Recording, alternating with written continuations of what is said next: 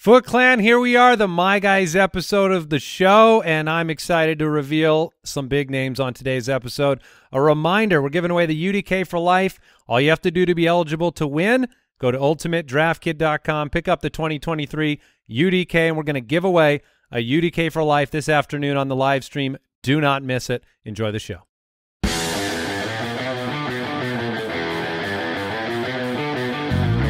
Welcome to the Fantasy Footballers Podcast with your hosts, Andy Holloway, Jason Moore, and Mike Wright.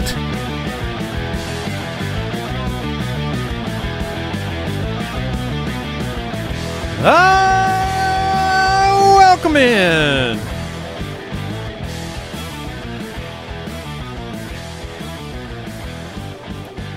Friday, August 18th. Welcome into the My Guys episode of the show. Mike Wright is here. I am here. I did not. It's my guy time. Jason wants everything to be a time now. I'm so proud of what you did. I had to restrain. I called him off. Yeah. No, you're right. You saw me. I wanted it's my guy time. I think that the people want that as well. But you are correct. You can't just do it all the time. The reason we want it is because it's special. Yeah. Look, it's because he says no most of the time. He denies it. He builds up demand. I cannot wait for it's Monday time. He just wants every day of the week. Welcome in, one and all. It is our My Guys episode of the show. Very excited to dig into 9 players that we have strong flag planting conviction on. Going to make the case for each of our My Guys today. And look, I don't know how you guys feel about the names that I'm throwing out and vice versa. So I think there'll be some agreement, some disagreement, some prove it to me sentiment here on the show. Jason Moore present and accounted for as well. And I'm Andy Holloway. So excited to have you with us. You can find us on X at the FF Ballers. Follow Jason at JasonFFL, Mike at FF Hitman. I'm at Andy Holloway. The Deucers are in the building. They will also be helping us out this afternoon because we have a very special live stream, 6 Eastern, 3 Pacific, giving away the UDK for life. It's our yearly giveaway. Also a signed Derrick Henry jersey, a signed T. Higgins mini helmet. That giveaway will take place at the end of the live stream. Throughout the live stream, we're going to be answering your questions, interacting with all the listeners, whatever you want to talk about. That's what we'll be doing. Just having a good time. Having a good time. Having a good time. Bob. All right. And then the only thing you need to do to enter is go to ultimatedraftkit.com and pick up the UDK by 6:30 p.m. Eastern. And the winner, like I said, it'll be announced today. So I'm excited. That's coming this afternoon. And the show, the My Guys episode, one of the most anticipated of the season, it's here. We did it. But first, let's talk some news. News and notes from around the league, presented by USAA Insurance. Not a lot to talk about, but Sam Howell has been named the Commanders' starting quarterback for Week 1. Darn right he has. Very excited about that. We might be talking about him in the next segment.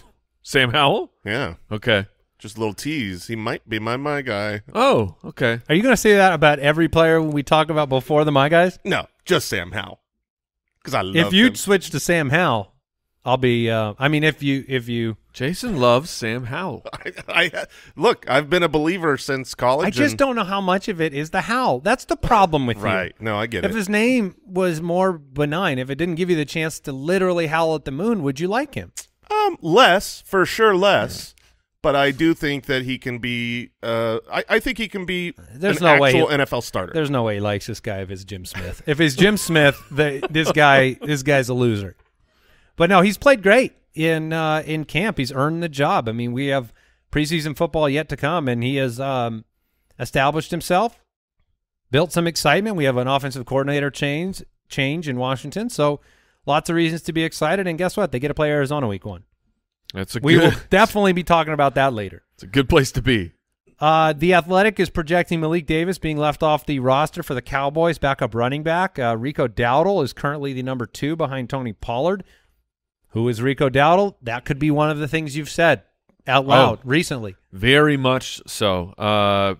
He is a player who's been kind of on and off the Cowboys roster. I mean, really no investment. The only difference here for Rico, I mean, you have Deuce Vaughn, which I don't know, maybe Deuce Vaughn is a real thing, but it would certainly be an outlier. But Dowdle he's the only beef boy on the roster. and he's not even that beefy. No, I know. It's 6 foot, 215. Beefy. He's the only beef boy. Surprise. What? Saints running back Kendre Miller returned to practice. He is wearing a brace on his right knee. But he's back. But it's good to see him out there, and it means the injury doesn't seem to be long-term. We thought it was more serious than apparently it was because they didn't say he's out indefinitely. That's correct. Had they said that, I would know, he could be back tomorrow. The My Guys will be revealed in an indefinite period of time. One other update that is similar to this with Kendre Miller is that Taron Armstead, who was carted off that's a good yesterday, update. We talked about it in the news for the Dolphins, their left tackle. It looks like his injury is not going to be a season ender. He's going to be out a little while, but he will be back for the majority of the season. Yeah, and so big news for Tua. Mm-hmm. Yep. Who needs to avoid taking as many hits as possible this season. I don't think we have anything else, unless, Al, you got anything for us? No, sir. All right. That was today's news and notes presented by USAA Insurance. Learn more at usaa.com/insurance. Nothing you can say can tear me away from my God. The vintage video drop. How have we not updated that? Because we will never update that. Is that where it's reached now, the point where Yes. and I know most people are listening, so it means nothing to you. But just be it's happy. bad. Just be happy you're a listener today and not a watcher of the show. Every year we have to go. Like, I have to make an actual physical trip to the Smithsonian. And I have to go to retrieve that? Yeah, I got to give them a bunch of tickets and things, and then they hand me an old 8mm film, and that's where that's from. Yeah, some great CGI. All right, but that's not the important thing here. We are planting our flags on our favorite players heading into the year, instilling some confidence for the listeners out there to select these players where they're being drafted. Talk to me, Mike, about, before I reveal my first one, what makes a My Guy? So a My Guy it's a player that no matter what their ADP is, you are targeting them. Now, some of these players are going to, maybe feel a little bit scary because this is an early round pick, and this is a high draft capital pick, someone that has to come through. Sometimes it's just your favorite value in the draft. I know that I have one of my guys I think he's just an incredible mid-round value, and then one of them happens to be my favorite player at the position when you factor in everything from their ceiling, their floor, their draft position, their ADP. So it's a whole range of variables that put together just our favorite players and players that we are heavily targeting where we can possibly get them in drafts. Yeah, and again, it's trying to, we've talked a lot. We've been doing the show since 2015, the My Guys episode, and we've had some big-time hits. We've had some big-time misses throughout the process. That is normal when you are attempting to identify players that aren't necessarily the fantasy community has been getting wiser over the years. There's a lot of information out there, and we are looking to break the mold and give you an advantage with these players. Well, I think in fairness this year to make sure that I hit and get these right, my three My Guys they just so happen to be the first 3 ADP off the board. CMC, Jamar Chase, and Justin Jefferson. I'm planting my flag. Okay. I'm going to be bold. I think they're going to have great seasons. So, Jason, that's it. That's it. I am done. Which is hilarious because it's a joke that's right there, but it's actually that's scarier than you think. No, because the odds that one of those guys has an off season or has an unfortunate injury, like they exist. All right, it is time to get to it, and I'm going to kick it off with my first my guy, a player that I have the greatest conviction on of my three my guys, my absolute number one favorite pick of the season, my guy number one. Mike Evans. It's Mike Evans, wide receiver for the Tampa Bay Buccaneers. Yesterday in the office when I was talking about Mike Evans to Al Borland himself, I mentioned my great conviction on how wonderful a pick Mike Evans will be this year, who presently is going as the wide receiver 33 on Sleeper. And he goes, oh, how old is Mike Evans? He's like 31, right? He's 29 years old. Mike Evans is 29 years old. Last year was a bumpy ride. And when you look at the game logs for Mike Evans, it really came down to a stretch beyond the first half of the season. It was the run-up to his monstrous, league-winning, number one overall in the week, 3-touchdown performance. Thank you, Mike. It was the decline of Tom Brady. It was the farewell tour of Tom Brady as they sub-500'd themselves into the NFL playoffs. So it was a rough ride. There's a lot of burns. There's Kyle Pitts-level burns with Mike Evans over that last stretch of the season. But here's what I want you to know about Mike Evans, and here's why you should not doubt Mike Evans heading into the 2023 season. It wasn't his fault last season. Mike Evans graded higher last year as a receiver. According to Pro Football Focus in the wide receiver grades, he graded higher last year than he had in each of the prior Tom Brady seasons. That's number one.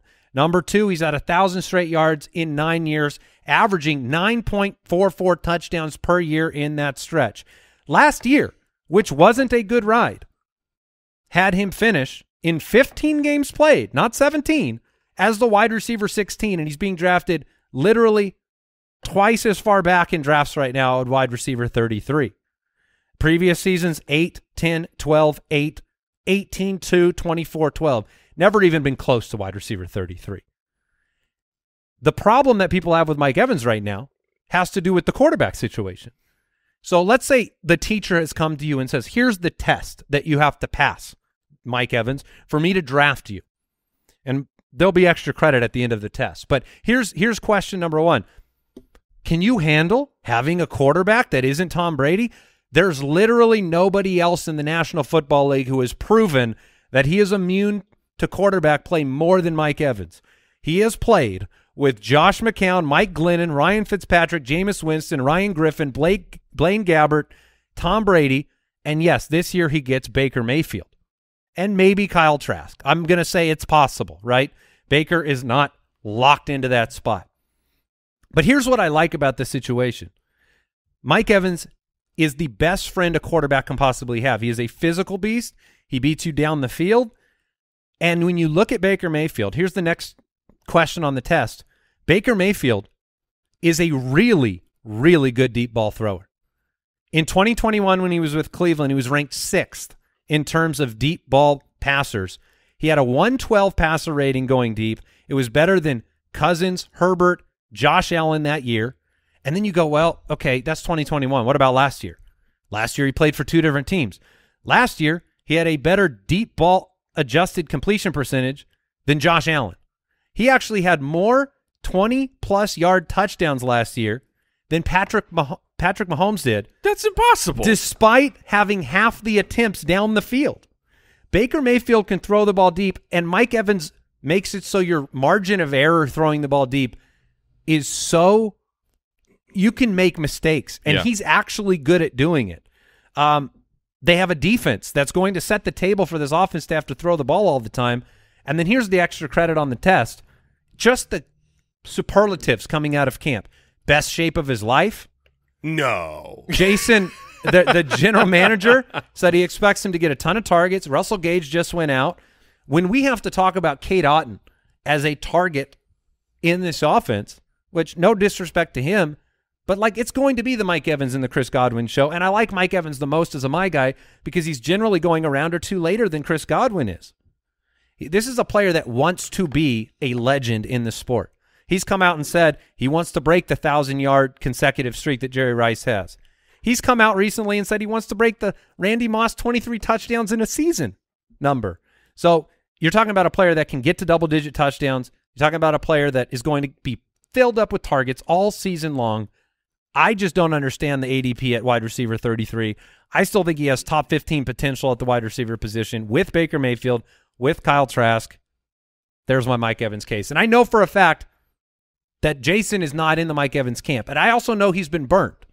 I know he's dealing with the Kyle Pitts type of feelings because last year he didn't enjoy the ride. It's really tough because I own a signed Mike Evans jersey thanks to his Week 17 championship gift that he gave me. And so I do love Mike Evans forever and always for that. But the path getting there was so rough. He had, I think, 43 points in 1 week and 36 points in another week. And then, you know, you take those 2 games out, the consistency wasn't there. And I know you say, oh, he's, you know, quarterback proof, but then the argument is like, well, it was Tom Brady's fault last year. It was 7 bad games. That's really what it was for Mike Evans. You're going to wipe out 9 years of 1,000-yard I started seasons. him in all 7 of those. He had 7 bad games. The pace for the first 9 weeks of the season was 1,300 yards, 6 touchdowns, same old, same old. And you forget, I mean, he still had 77 for 1,106 last year. I just don't. That's like a low Mike Evans line. Yeah, I get it. And I do think that where he's being drafted right now is a good value. On yesterday's mock draft mayhem show example. Where Mike was able to get him was unbelievable. You know, he will probably beat his ADP. The question that I was going to ask is one of your final statements, which is, what is his ceiling? Does he still have top 15 potential? That's where I question it, but sure. Obviously he's done it so many times that I could see it happening. If he again. wasn't a touchdown scorer, if that wasn't part of the equation for him, like an Amon-Ra or Keenan 6 touchdown is kind of where you settle, I would agree that with this quarterback situation and where this team might be this year, I don't think that ceiling exists. But Mike Evans could put up 12 in this offense. I think that's very possible. And so that's where I said that's my conviction, and you can ride or die with me if you want to. I think that Mike Evans is a good pick at his ADP because he should beat it. Like he should get to 1,000 yards. This is who Mike Evans is as a player, and is the upside case to me for Mike Evans is the target share comes back. I know target share is relative to the piece of the pie, and the Tampa Bay Buccaneers the last couple years with Tom Brady have been throwing pretty much more than any other team in NFL history, but the target share reflects that. So it's like 20% last year, 2021, 16% and 18%. What happens if the pie shrinks, but we get back to Mike Evans seeing 26, 27% of the targets, and then it just completely balances out the lack of volume and the unfortunate injury to Russell Gage? I think that puts that back in the conversation. Yeah, you'd have to go back to 2015, 2016 when he was up at 30%. I mean, I couldn't even bring myself to mention the 30 because but 24, 22, 22. I mean, if he gets a 30% target share this year, he's the best, he might be the best pick in fantasy football. And don't let this be a Baker Mayfield case in terms of like go get Baker Mayfield. I just like the fact that Baker, we saw it last year with the Rams. He'll chuck it. He'll throw the ball up. I mean, that's something he's willing to do, and he's been successful with. So who's up next? I'll go next. Congratulations on getting Baker Mayfield as your first my guy. Yeah. Is this the Sam Howell pick here? Yes, it is. Sam Howell is my first my guy. He is so talented, and he will win fantasy championships for people. That clip is perfect. That is not the truth. No, my first my guy should surprise nobody who's been listening to the show this entire offseason or even recently, because it's a common comment to say that this player is an automatic in the 3rd round for me. Mark Andrews.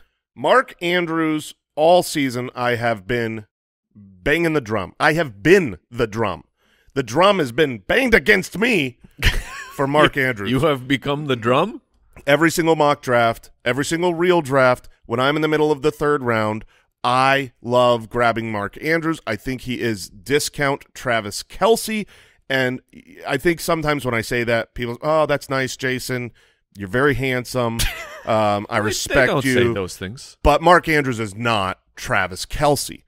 And okay, maybe he isn't, but I am going to make the case that I actually think he can be the number 1 tight end, and he has a really good shot this year to do that. So for my guy dissertation, because that's what this is, right? This is we're getting PhDs for this. I want to give the case of how good Mark Andrews can be. He can be a smash home run league-winning pick this year. Last year, he sucked down the stretch. He got injured. You lost Lamar Jackson, and that is why he's in the middle of the 3rd round. You got to remember what happened. He gets injured in week 8. He misses week 9. After week 10, you have the bye, and Lamar plays in 2 games and then gets injured, and Andrews' season was blah. But before that, when you had Lamar and you had healthy Mark Andrews, through the first 6 weeks, he was on pace for 161 targets, 110 receptions, 1,289 yards, and 14 touchdowns. He was being the Mark Andrews that he was the previous year when he was the number 1 tight end in fantasy football. It wasn't Kelce. It was Andrews, and then he just kept being a terror, and then those unfortunate injuries happened. If you're on Yahoo, goodness gracious, he's dropping into the 4th round. His average draft position right now is 312. I think the value there to get a difference maker at the tight end position is incredible. Here's the special case I want to highlight about Mark Andrews that we haven't really talked about before. We've been discussing new offensive coordinator Todd Monken coming in for the Baltimore Ravens, the change in their pace, the fact that they're going to throw the ball a lot more. They ran 3 wide receiver sets, 81% so far in the preseason, which is a drastic change from the low 12% that we saw last year. And we say, oh, that's great for the wide receivers. But what does that mean for Mark Andrews? Will they turn him into a blocking tight end since he's the only tight end on the field? Nope. No? No? No. I mean, goodness, no. Mark Andrews has blocked in the passing game 27 times in his career. Wait, what? Mark Andrews. That can't be true. Yes. As a Raven, he pass blocked 27 times in his entire 5-year carear. You want to know how many times he pass blocked last season? How did we figure this out? You know how many times he pass blocked last season? Once. 1 time. He is the wide receiver for this team. Gotcha. This is the kind of the piggyback of if Dalton Kincaid was a rookie wide receiver, you might be okay with it. Mark Andrews is not a tight end, is what you're saying? Mark Andrews is not a tight end. He is not there to block. 27 times in his career. That's from PFF. Yeah, the data's from PFF. He ran a route on 90% of the Ravens' dropbacks last year. That was tied for number 1 at tight end. He was targeted on 25% of his routes last year. That is number 1 among tight ends. To put that number into perspective, it is better than any Travis Kelce season ever. I hope he was asked to pass block over 500 times. I hope he literally just literally olayed the guy through.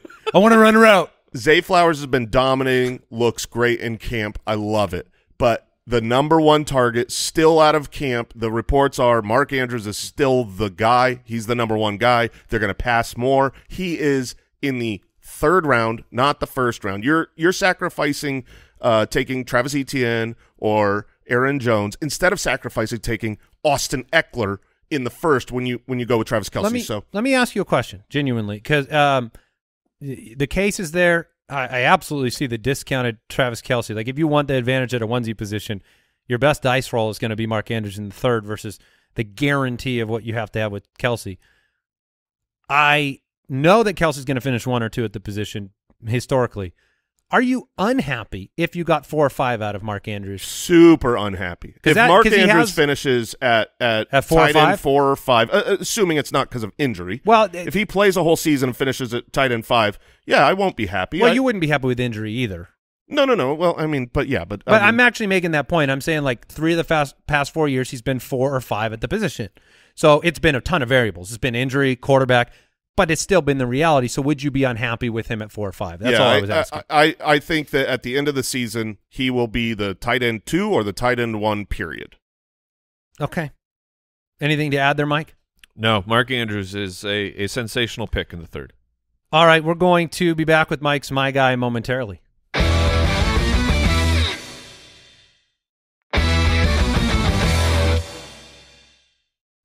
We're back with My Guy. This is my favorite My Guy when I calculate or when I factor in everything that's going on around this player. Yeah, I mean, they say you don't like have a favorite child, but yeah, everyone knows that's not true. You just can't tell your children who the favorite is. Right, and we don't tell our My Guys who a favorite is, but I do because I put him in the wide receiver 1 spot. Okay. We're talking about Tyler Lockett. Tyler Lockett of the Seattle Seahawks, much like Mike Evans, is being extremely disrespected when it comes to ADP. Currently on Sleeper, the wide receiver 30 going at the back of the 6th round. The player who has finished top 15 5 straight years is being drafted as the wide receiver 30. And he doesn't even have a quarterback problem. Were those your top 2 wide receivers in the mock draft? Tyler Lockett and Mike Evans? They were. They were, yeah. And I realized that when I took Evans yesterday, I was like, oh, well, this is Andy will appreciate this pick. Yeah, a little premonition. But like where I'm not out on Mike Evans, but Mike Evans, maybe you are out because you're like, he's a Baker Mayfield problem. Tyler Lockett has Geno Smith, who was literally the most accurate quarterback in the NFL last year as a starter, and he gets it done year after year after year. I understand they spent a first-round pick on Jackson Smith and Jigba, the first wide receiver of this year's draft, a truly electric player who I think is going to have a fantastic career. But the Seattle Seahawks are not done with Tyler Lockett. There was nothing on film, nothing that we watched of Tyler Lockett last year. We go, Tyler Lockett may not have it. Top 15, like I said, 5 straight years. Tyler Lockett will be the starting outside wide receiver in 2 sets. It's also not uncommon when they're in a 1 wide receiver set for it to be Tyler Lockett. Last year, Seattle was a big play offense. This is surprising information for what we know of Pete Carroll, but last year they ranked 8th in pass rate over expectation, 8th in explosive pass rate. And look, last year they had 30 touchdowns of 10-plus yards. That was the most in the NFL. 71% of their total touchdowns came outside the 10 zone. When you have DK Metcalf and Tyler Lockett, that absolutely makes sense. Over the last 2 years, Tyler Lockett has 11 touchdowns of 20 or more yards. That is tied with Devontae Adams for the most in the NFL.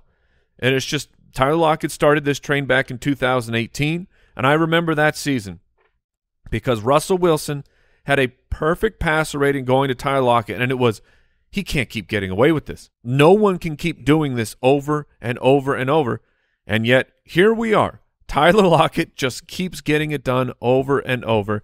If you want to project into the future that JSN is going to take over and be the number 2 target for the Seattle Seahawks, that's fine.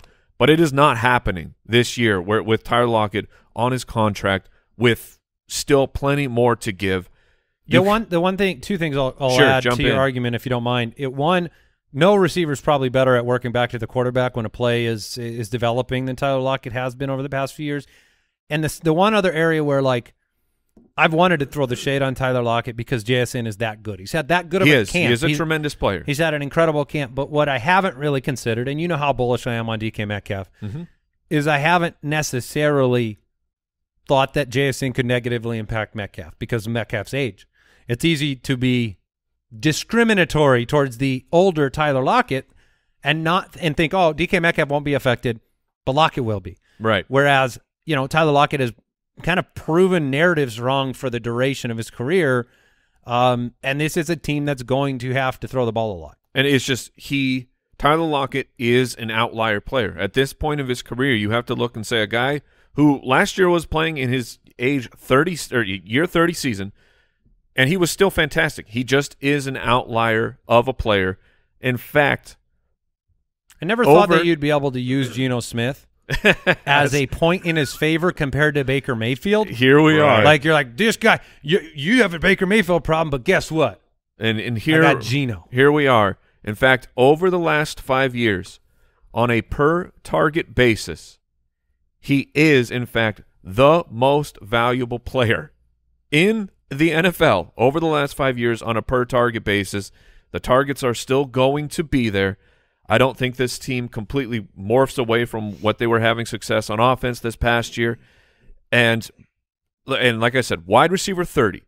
Maybe you aren't as bullish on me that Tyler Lockett can once again finish as a top 15 wide receiver. Well, that's okay.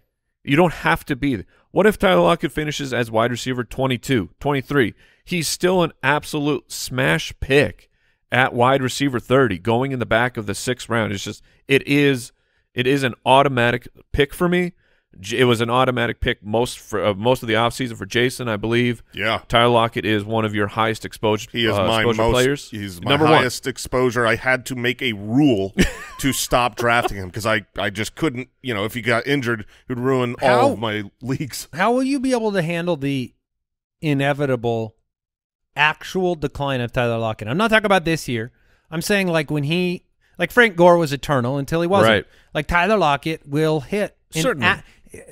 Could you two handle that? I think we will be able to predict it. I think we'll see it on the field. We'll see some of the decline, and then the following year we'll be out. That's I hope guess. you turn on him the way you did Adam Thielen. Oh, exactly. I hope you hate him. He is a perfect example because of how terrible and putrid Adam Thielen was last year. Yeah, you saw the decline of Adam Thielen. We have not seen the decline of Tyler Lockett. And then just another feather in his cap, which NFL people may cringe when they see it, because Tyler Lockett catches the ball, and he says, "You shall not hit me." And he just goes out of bounds, or he dives to the ground. Literally lays down. Peyton Manning's. This is part of his success. Why is Tyler Lockett still – wide receivers, why is Lockett still this great when he's going to be 31? Because he doesn't take big hits. He's also little, so it's a smart move. He says, "I don't want this in my life." It was the whole Darren Sproles had his big goodbye essay. I don't know what to call it, but he brought up getting hit is just terrible. That's why I tried not to get hit. And Tyler Lockett read that, goes, Mr. Sproles, you are on to something. So Tyler Lockett, Mike's first my guy. Let's move on. I'm going to reveal my second my guy. And I'm very excited about this player. I am entering territory that is very dangerous here on the Fantasy Footballers podcast. I'll explain why, or maybe you'll understand it inherently. But my second my guy is Jahmyr Gibbs. running back Jahmyr Gibbs of the Detroit Lions. In fact, when we put out a few social media messages asking the Foot Clan to try to guess my guys, this was the one most often mentioned around my name, and I don't feel like I've gone on monologues about Jahmyr Gibbs. Yeah, I thought it was interesting. I think what has happened is that every single mock draft we've ever had this offseason, it's organically been a target to pick up Jahmyr Gibbs. Like I mention him and I prefer him and I take him above other players because it's his gravitational pull. You can't get out of it. Which historically on this show and historically in life, running backs for the Detroit Lions not named Barry Sanders, it has not gone well. Whether it's the Abdullah Express. Yeah, he's still in the league. Or that Kerryon Johnson guy. Oh, my gosh, Abdullah's in the league. And you're darn right he is. Kerryon isn't. But listen, the Jahmyr Gibbs, I'm gonna have the guts of steel. I'm going to go out on the limb, and I'm going to take a shot. I'm going to target the late 3rd round, number 12 overall pick for the Detroit Lions, Jahmyr Gibbs. He's a rookie. I know it. But what I love about this pick in fantasy is that you're not just drafting a floor player. You're going to get a guaranteed floor with Jahmyr Gibbs. What you're drafting is a ceiling. You're drafting the potential to be a massive impact player for your fantasy team, and you're getting him late in the 3rd round. It is not outlandish to believe that Jahmyr Gibbs will be talked about as a top 5 draft pick in next year's draft. That is a possibility, and this is the only time you're going to get to do what I'm doing, which is taking him in the 3rd round of drafts. He was drafted at 12 overall, and the history we have with running backs taken that high in the draft, your floor is so incredibly high. We had Gurley, Zeke, McCaffrey, Saquon, Jacobs, Clyde, and then this year, Bijan and Jahmyr Gibbs. So you're talking about since 2015, those are the 1st-round running backs. Clyde and Jacobs were the worst first-year performers, but they were picked 24 and 32 in the first round. And they still gave you the floor I'm talking about at 12.2 fantasy points per game for Clyde and 14 fantasy points per game for Josh Jacobs. The other guys that were drafted up near the Gibbs range, Zeke was 20 a week. McCaffrey, Barkley was 21 a week. McCaffrey was at 11.8, so he was a little bit lower as a floor. But Gurley was 15.2. So you're talking about super young, age 21 season, running backs with first-round draft capital. We've talked a lot about the fact that targets are going to be the name of the game for Jahmyr Gibbs. Targets are worth 2.5 times a rush attempt, which means that in a full PPR league, which is especially enticing for Jahmyr Gibbs, if you have 125 rush attempts, which I think Jahmyr Gibbs will absolutely get to 125, and you have 70 targets, that's worth 335 carries. So if I told you got 335 carries from a running back you're taking at 312, 310, 311 in a fantasy draft, you would scoop that up. The unknown of the rookie performance is what puts a lot of fear into people, and I think Jahmyr Gibbs is just that guy. I think Jahmyr Gibbs from a talent perspective is that good, and you know, you look at the Lions offense. Last year, they were 5th in points per game, 4th in total yards. They averaged, in home games, 58-plus total points per game in terms of fantasy production. And here's the biggest stat, maybe because we've all kind of revealed something a little unknown about a player we've been talking about. The Detroit Lions backfield led the entire NFL in fantasy points per game last year. They were better than every other team. And that was with Jamal Williams and DeAndre Swift. And they literally upgraded both of those players this offseason. Jahmyr Gibbs was targeted in the draft by the Lions. It surprised people, but they went out and basically said, we're going to draft you at 12 and we're going to build an offense around you. And so I think this is the one chance you're going to get to have a discount on a player that's going to make a huge impact. And you're going to get big games from him. You're going to get a floor, but you're going to get huge games. You're going to get the screen pass that goes 74 to the house. You're going to get, I mean, the baked-in upside that Mike mentioned on some situations yesterday where, you know, what if David Montgomery gets picked? Yes, if exactly. David Montgomery was not there right now, where's Jahmyr Gibbs in drafts? He's High second round, late first. yeah, late first. Yeah, I mean, He'd probably be drafted right after Bijan. Yeah, I mean, you look at Bijan was, what was he, 8th in the draft? 108. Gibbs was 112.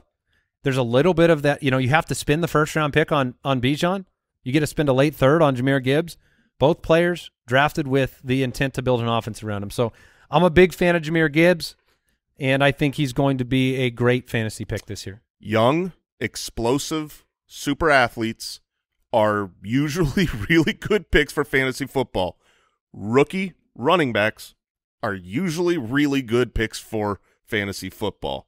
First-round rookie running backs are almost always good picks in fantasy football.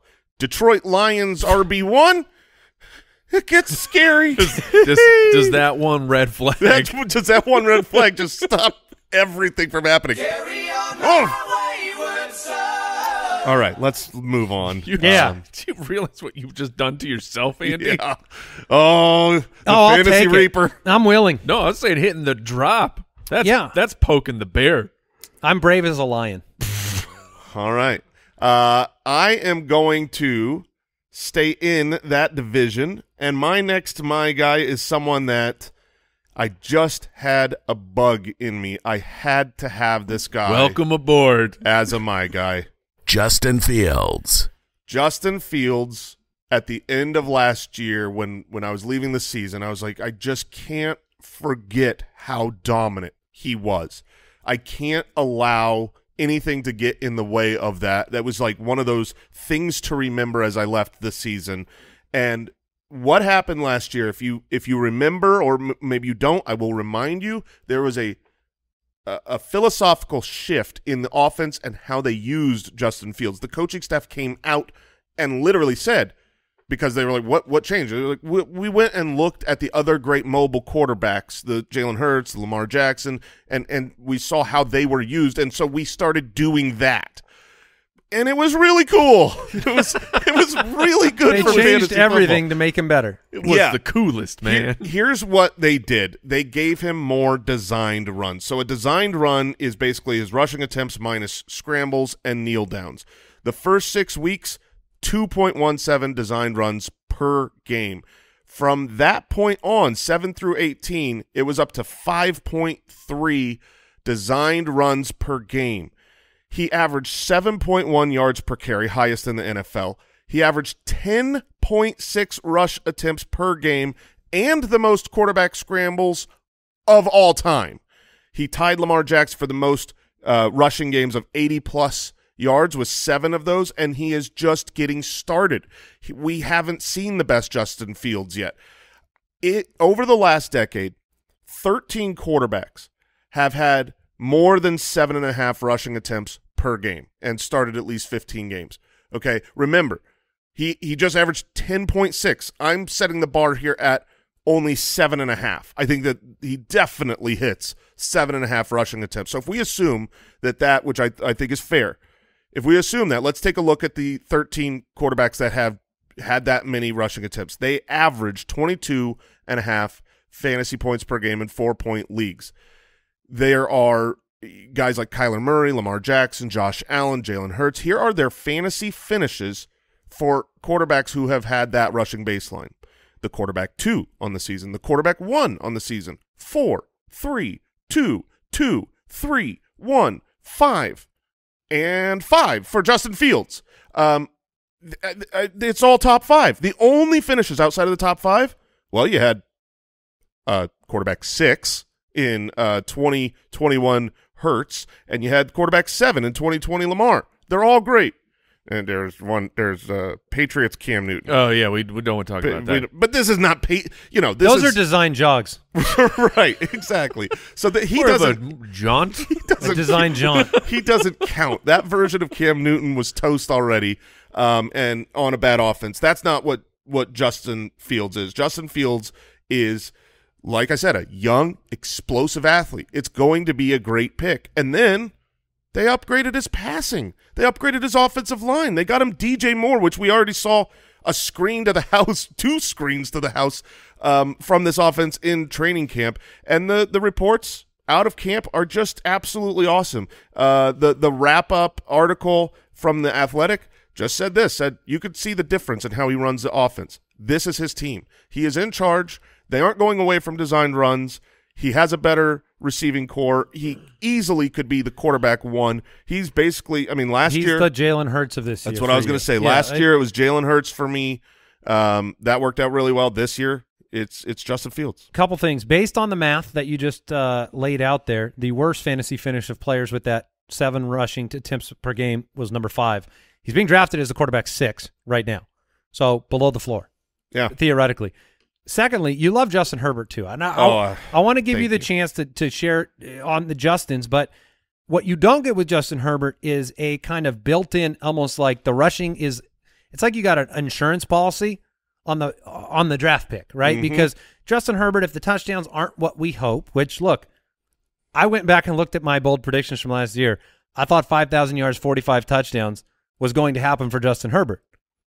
It didn't happen, so you were disappointed. Justin Fields gives you so much more protection, even if the passing game doesn't take the elevated, step forward that we hope it does. Yeah, I had Justin Herbert locked on our board as my guy for the last month. He was going to be it, and then I said I cannot not have Justin Fields. I think they're both absolutely great picks. They're the quarterbacks that I want in that 4th, 5th round.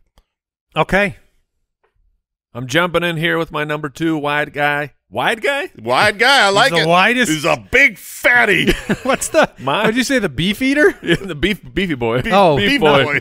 Beef boy. Whatever. It's a wide receiver that I really like, guys. Oh, he's a wide guy. Chris Olave, which I got to apologize. I've been calling him Christopher. He's apparently Christian Olave. Ooh, so, really? My sincerest apologies. Christian Olave, second year wide receiver for the New Orleans Saints. Now this one it's a little tougher to have a my guy when they're this high up in the ADP. He is currently going at the 305 in on Sleeper, but my conviction of Chris Olave turning into an elite wide receiver, like Andy's making the case for Jahmyr Gibbs of like, you aren't going to be able to draft Jahmyr Gibbs there anymore after this year. Chris Olave will not be anywhere close to this. 23 years old, heading into year 2. And I'll start with the big comp because Garrett Wilson, last year's Offensive Rookie of the Year, plays for the New York Jets, got himself a nice quarterback upgrade, got Aaron Rodgers now throwing him the ball. The excitement for Garrett Wilson is real, and I think it is justified. But remember this. Last year, Olave outpaced him in points per game. On the season, Garrett Wilson appeared in all 17. Chris Olave appeared in 15 games, and yet Olave was just 12 total points fewer on the season than Garrett Wilson, and he's going a full round later on ESPN, looking at all the rookies, the rookie wide receivers since 2014, and we got heavy hitters in this group. We got Beckham, A.J. Brown, Justin Jefferson, Jamar Chase. Only Tyreek Hill had a higher targets per route run than Christian Olave. This team already loved him as a first-year wide receiver, and he is truly the number one guy out of camp. They're talking about Michael Thomas. Michael Thomas he doesn't look like 2019 Michael Thomas, which that's of course, that's what we would expect a player. That was a long time ago. That was a very long time ago. That's multiple season-ending injuries ago. But I think they're making it clear Chris Olave is next. You have Nick Underhill, beat reporter for the Saints, tweeting, Chris Olave looks like a expletive superstar. The same Saints observation. The first fight of training camp. Yeah, we got that. And Chris Olave looks unstoppable. And these aren't just like Chris Olave is looking good out of training camp. It's holy crap. Chris Olave looks like he's about to take the leap and become the true next superstar. And Olave was much better in the beginning half of the season when they had Jameis Winston, and it was when they turned to Andy Dalton, that was a downgrade for him. He has an upgrade at quarterback. It's not as sexy of an upgrade as getting. It's not Geno Smith. It's not. Well, I'm saying as Aaron Rodgers is for Garrett Wilson, but Derek Carr, while he has never come through for big time fantasy points himself, he has given us fantasy weapons a ton in the past. Last year, the trade for Devontae Adams. Oh crap! Can Adams do it without Aaron Rodgers? Yeah, wide receiver 3. The year before that, some guy named Hunter Renfrow, which is a joke. Hunter Renfrow is a good wide receiver, but wide receiver 11 on the year. Multiple years of Darren Waller being the tight end 3, tight end 2. Jared Cook. Remember the Jared Cook? The Jared Cook years. He finishes the tight end 5. You can go back even further. You had Michael Crabtree years. You had Amari Cooper years. Derek Carr finds the target that he likes, and he's not afraid to go to that player over and over and over. And that is sensational news for fantasy football. People doubted the downfield prowess of Adams last year, and they were proven that was a mistake to doubt that. And Devontae Adams has the best year in success of going downfield that he's ever had. And Derek Carr, I think Derek Carr with Chris Olave, we're talking about. I want to play Tampa. A superstar. I want to play against Tampa. I want to play against Atlanta, and I want to play against Carolina for 6 of my games as well. That is also baked in that the preseason strength of schedule in our ultimate draft kit. If you go look at who's got the best schedule for the wide receiver position, boom, Christian Olave. So that's just an extra bonus point for a player that I see as a true emerging superstar. This is my favorite, my guy that is not one of mine. It's your favorite, your guy? Christian Olave is going to dominate. He is I don't see any world where he doesn't. I mean, he's just too dang good at football. Not going to get an argument from me. But we're going to talk about another sophomore wide receiver for my third and final, my guy. Jahan Dotson. Chris Olave was the 11th pick in last year's NFL draft. Jahan Dotson was the 16th pick in last year's NFL draft. Chris Olave is being drafted at 305. Jahan Dotson is being drafted at 801 right now. And Dotson, we've got Dotson here. Thanks, Al. Thank you. You got it. Dennis Nedry call out. Last year, Jahan Dotson was at 14.9 yards per catch. Olave was at 14.5. I bring these guys up in comparison because there's a lot of similarities. Both of them had very impressive stretches of the season disrupted by injuries. Olave's disrupted by quarterback play, and so was Jahan Dotson. The quarterback roulette in Washington has been ridiculous over the past few years. Both players would be way more hyped if they had a full season of football last year. They'd be higher draft capital picks. But Jahan Dotson is at such an extreme discount in fantasy drafts. He started last year extremely on fire. All you need is eyeballs to watch what this guy is capable of doing on the field. Started his NFL career with 2 touchdowns in week 1. Had a great 4-game stretch, then missed 5 weeks due to a hamstring injury. And when he came back, this has been repeated this offseason, but over those final 5 weeks when Jahan Dotson, who was a rookie, right? So he missed time as a rookie, still came back and still outpaced Terry McLaurin in terms of target share. 119 target pace, 1,100 receiving yards, 10 touchdowns, 71 reception pace over the final 5 weeks with relative ineptitude at quarterback for this franchise. So the discount to me is absolutely wild. You want to take that discount to the next level? Hop over to ESPN. If you're drafting on ESPN, he's going at 907, which is the wide receiver 42 off the board, which is absolutely insane to me. And, you know, Mike is investing in a sophomore wide receiver. I'm investing in a sophomore wide receiver as my guy. You should too. It's always all the rage. It's a great bet in fantasy. It is. Jason, actually, you wrote an article a number of years ago called the sophomore bump. Mm-hmm. And it's real. It happens. Of the sophomore wide receivers with an average draft position of rounds 4 through 8, which is the Dotson zone, 90% of them beat their rookie fantasy points per game. 85% of them outperform their ADP. The connection in camp with Mr. Howell, go ahead, has been strong, and so you have an opportunity here to, after you've built the core of your team, to invest in Jahan Dotson and legitimately have a chance at, 75 to 85 receptions, over 1,100 yards receiving. And last year we saw the touchdown upside in Jahan Dotson. He can get into the end zone, and so it's not a knock on Terry McLaurin.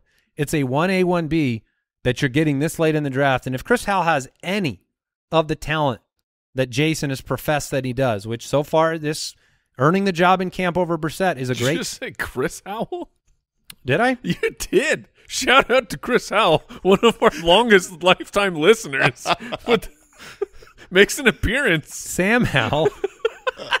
It's better this year. Howell, upside, Jacoby, floor that provided value to Mr. Amari Cooper last year. So your two options right now look a lot better than they did last year. I've got him ranked as a wide receiver 2 that you're getting in the 8th or 9th round. Yeah, I can easily see the path. He has really been dominating in camp, and it seems like when we did our first rankings post Ultimate Draft Kit statting things out, my research showed me that I really believe there was going to be a consolidation of targets here. It's why I like Terry McLaurin so much, and it's also why I like Jahan Dotson. Jahan Dotson is so much cheaper. You can get him late in your draft that sometimes it makes me question whether I want to take Terry McLaurin, who, a lot of people said, well, he'd be my guy, but the better value is Dotson, and they're both extremely talented. They'll have a ton of targets, a ton of value. You guys just went back-to-back second-year sophomore wide receivers. So who do you got? Wide guys.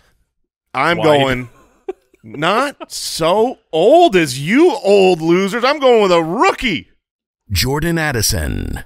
Jordan Addison is a really good wide receiver. That's the core of my case.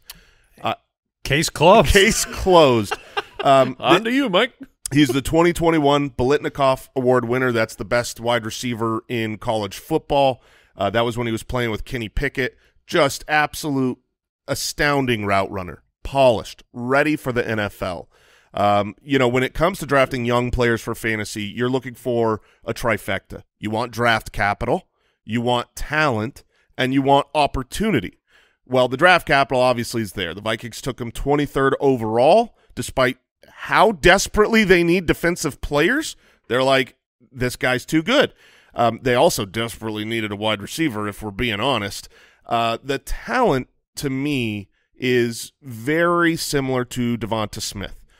When you're just another Biletnikoff Award winner, when you're just so good at route running, at setting up defenders, you've got great hands, in this modern NFL, this, pass happy, timing, rhythm throwing, especially with a Kirk Cousins style of quarterback, he's perfect. He's perfect for this modern NFL.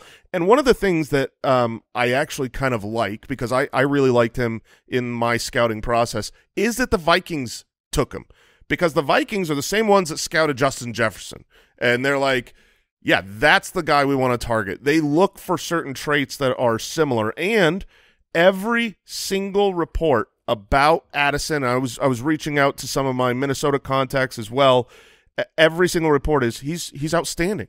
The only knock on him was that he drove really, really fast when he shouldn't have been in a car. Outside of that, the reports are glowing and awesome. Now let's look at the opportunity. Does he have the opportunity to step in? The Minnesota Vikings desperately needed to upgrade the corpse that was out there on the field last year. Oh, my gosh. Adam Thielen, who finished as the wide receiver 30. It wasn't a terrible finish. He was... Can a corpse do that? Well, he was a lifeless vessel for cardio. And, like Weekend at Bernie's type of stuff. He ran the second most routes in the NFL last year, Adam Thielen did. In fact, he was tied for the third most routes run by a wide receiver over the last decade. He was out there on a pass-happy offense. He saw 103 targets, meaning that he was only targeted on 15.2% of his routes, which is also known as dead last among players with 100-plus targets, dead last in targets per route run, dead last in yards per route run. There is a huge opportunity here for a talented, young, ready for the NFL player to step into a role where you can have 100-plus targets. And I do want to say this. I don't expect Jordan Addison to hit the ground running. I don't even know that he will be in the Adam Thielen role come week 1. When you're drafting Jordan Addison, he doesn't cost you much. He's behind Jahan Dotson in ADP, and you just talked about how nice that is. You're grabbing a player who I think by week 3 will have earned that role. The second half of the year, and we see this with rookie wide receivers, like if he finishes as the wide receiver 30 this season, Jordan Addison, it's going to be because the second half of the year he's basically a top 20, top 15 type of wide receiver. It's funny. Somebody, and I have no recollection of this whatsoever, but somebody went on, I think it was YouTube or Twitter, and said, they were thanking us for the show, and they said, I followed Andy's advice and picked up Justin Jefferson off the waiver wire a few years ago. Like there was a 2-week period of time in his entire career where that was a possibility that you could have done that. I didn't even remember that could have been done, but it was because Justin Jefferson took 2 weeks to get in there, and then he was Justin Jefferson. You mentioned it, KJ Osborne is ahead of him in the depth chart momentarily. My only question about Addison is going to be touchdowns. It's going to, because he's not 6'2" like Adam Thielen was, and you have Hawkinson and Jefferson that, look, if I'm Kirk Cousins, I'm looking at those guys around the red zone right now ahead of Jordan Addison. But the coverage that's going to be drawn away from Jordan Addison, it's going to put defenders in a really, really tough spot where, full PPR leagues, the offense without Dalvin Cook, like, let's not pretend. Alexander Mattison is not going to do what Dalvin Cook could do in the passing game. Pump your brakes. Pump the brakes over there. He's not. He's just not. Let's take it easy. He's not that good. All right. Let's take it easy. Yeah. But yeah, I mean, that's my only fear, that, if Jordan Addison scores 3 times this year, would you be disappointed? Yeah, I think you'd be disappointed. It just for context here, since 2014, wide receivers drafted in the first round that played at least 12 games, they average 5.6 touchdowns. They average 100 targets, 854 receiving yards. Basically, they average being the wide receiver 30 statistically around there. But again, it doesn't come over the course of the whole season. You get like a more potent version of that player towards the end of the year, and it is worth holding on to those rookies over the last couple of years. We just see it over and over and over where these rookie wide receivers are making big fantasy impacts at the end of the year. There's also the chance that he does hit the ground running. Right. There's a chance that week 1 we're all going, oh my gosh, like this guy was basically in the undrafted category or getting close to it in the 10th round, and then you're very happy. And things like concussion protocol and speeding tickets can drive a price down. Yeah. All right, Mike, you get to round out our final my guy of the show. Darren Waller. So no disrespect to my esteemed colleague over here with his Mark Andrews love, because I totally understand it. But Darren Waller has become my favorite pick at the tight end position. Mark Andrews, third rounder. Then you have Darren Waller right now on sleeper going at the back of the 6th round. The last 2 years for the Walrus have been not great. He's had injury problems. He's only appeared in 20 games.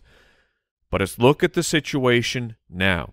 The New York Giants gave up a 3rd-round pick to get Darren Waller. They weren't worried about the injuries. They weren't worried about the age. And then look at what else is going on for the New York Giants. Who is the wide receiver 1 for the New York Giants? We did this experiment I think a couple weeks ago, and it was just there's so many names that it could be the wide receiver 1 for that team. It might just be Darren Waller. Look, and here's a what we've seen for the tendencies for Daniel Jones. Since Daniel Jones was drafted in 2019, the Giants wide receivers have seen less than 60% of their targets every year. 59, 56, 57, and then last year, 51. That was 30th in the NFL. They're just not throwing it to the wide receivers because they, again, who is the number 1 wide receiver out there that just demands targets? I'm not saying that they're bad players out there, but you don't have a true number 1. It's the go-to receiver mentality. It's the I need a first down, I need a big play. Right. There hasn't been a player that's kind of your go-to receiver in New York yet. Yeah, you don't have a player who goes in the huddle and as they're calling the play can be like, no, you're throwing me the ball, and then your quarterback's like, oh, all right, you got it, Devontae Adams. This ball's coming to you, my friend. And I do need to give you breaking news since this is apparently a stat we can acquire. Darren Waller blocked 5 times last year. So when you talk about drafting a wide receiver, wink, wink. These numbers are insane. But pass blocking. Yes, pass blocking. To be clear. He did only have 9 games. Keep that in mind. Pass blocking. But here's what's so important about that a wide receiver seeing less than 60% of the targets, because that means, going back to 2014, those teams have averaged a 24% target share for the tight end 1 position. How does that do? A 24% target share? Well, since 2015, we've seen 19 tight ends that have had a 24% target share, minimum 14 games played. All 19 of them finished in the top 5. Now, that's Darren Waller is being drafted right at that. A monumentally large sample size. I mean, it's Jordan Reed, Walker, Greg Olsen, of course, Travis Kelce, Zach Ertz, Mandrews is in there, and then Darren Waller is in there a couple times because when he was with the Raiders, he saw 24%, he saw 28% of the targets. The age is not it's not a concern. 31 years old. It's nothing for the tight end position. We have a sensational article up by our own Marvelous Marvin where he talked about the life cycle of the dynasty tight end. Recommend going and checking that out, thefantasyfootballers.com. And then training camp. Again, try not to get too hot and bothered by training camp quotes, but the quotes for Darren Waller have been you at least want validation. Unpreventable. You can't avoid him. You at least want validation in camp that the player looks like the player they acquired. They could be going the other direction in terms of like Waller's not heavily involved or the age is showing. So we have we referenced this tweet from Connor Hughes just the other day, but it appears the Giants have taken Darren Waller out. Some say for a breather. I think it's to force Daniel Jones to throw elsewhere. And then a quote from The Athletic, "This is my 8th season covering the Giants. There are only 3 offensive players who simply moved different on the field than that made teammates take notice. Odell Beckham, Saquon Barkley, and now add Darren Waller to that case or to that study. The beat reporters are madly in love. It seems like Daniel Jones is madly in love. Manly in love. We saw rookie Daniel Bellinger make some splash plays here or there when that didn't seem like a player who should be put in that position. And the Giants said, yeah, we're going to upgrade that, and we're going to make that a focal point of our offense. So Darren Waller going in the back of the 6th is someone to me that could – oh, there we go. Goo-goo-goo-goo. I mean, people must have been not listening to a word you said saying, how in the world was that drop not smashed? I believe that Darren Waller can easily challenge Mark Andrews for the tight end 2 position by the end of the year. at a discount. discount, Relative to him. yes. It's like you've been saying discount Kelsey is Right. Andrews. Discount Andrews is Waller. Discount Waller. We don't Zach Ertz. You don't want to talk Discount about Waller is Tyler Higbee. Okay. That. Ton of targets. Discount Higbee. We'll have to Jake Ferguson. All right. That trickled down. We can stop it. Mike Evans, Jahmyr Gibbs, Jahan Dotson, my three my guys. Jason went with Mark Andrews, Justin Fields, and Jordan Addison. And Mike rounded it out with Tyler Lockett, Chris Olave, and Darren Waller. Waller was certainly on my short list when I was looking for that third guy. Throwing out some like quick names of players we were considering down the stretch, like Jason's Justin Herbert, was in the short list. It was tough for me to decide between Jahmyr Gibbs, James Cook, and Joe Mixon. All three of those players I was looking at closely, along with Debo and Ayuk, which we'll talk about later this offseason. Those are kind of some of the other guys that were in contention for me. Sure. I'll throw out my short list. Of course, involved Alexander Madison, as I'm sure people at home were screaming for.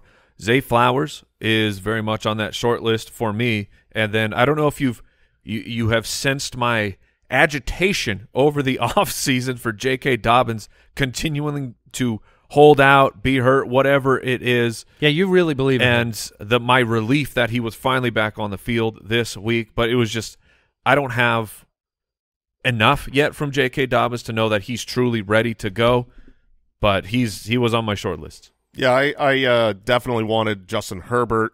I wanted Chris Olave, but he was on your board forever. Yeah, he's been up there, I don't know, since like April. He's so good. And Terry McLaurin I love, but Dotson wide receiver one. Can't go. Yeah, the wide receiver one in fantasy football. Well, that means you got Howell at 1 at quarterback, and you got McLaurin at 1 at wide receiver. That's right. Yeah. What could go wrong? Cole Turner, is he your tight end one? For sure. He's got Sam Howell at quarterback. Okay, makes sense. Howell! All right, one final reminder. This is going to be your last chance to enter to win the Ultimate Draft Kit for life, along with a signed Derrick Henry jersey and a T. Higgins autographed mini helmet. We're going to pick 3 separate winners. We're going to do it today.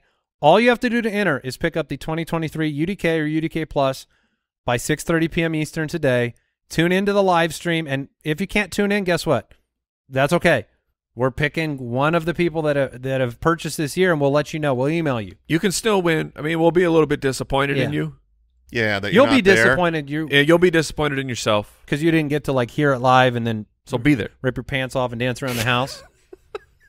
I don't need these anymore. Or The Office. Yeah. Or The Office. Yeah. But we'll check with HR. UltimateDraftKit.com. And here, I don't want to bury the lead here. Yes, you could win a UDK for life, but also by getting the UDK. You get the UDK. You get the UDK, which, look, I was doing some like back-of-the-napkin math this morning for the amount of shows that we put out and the cost of the UDK, and it equated to like 1.9 cents per episode of what you'd be paying to get the UDK into your life, which will help you with your draft and support the podcast. For just 1.9 cents. Yeah, and that math was again back of the napkin. We'll call it 2. We'll call it 2 cents. It could be wrong. It could be completely wrong. Which I think it might be wrong. We're giving you our 2 cents in the UDK. Nice. Hope you enjoyed the My Guys episode, but guess what? We're back with 5 more episodes next week. See you on the live stream this afternoon on YouTube. Goodbye. Goodbye. Thank you for listening to another episode of the Fantasy Footballers Podcast. Join our fantasy football community on jointhefoot.com and follow us on Twitter @TheFFBallers.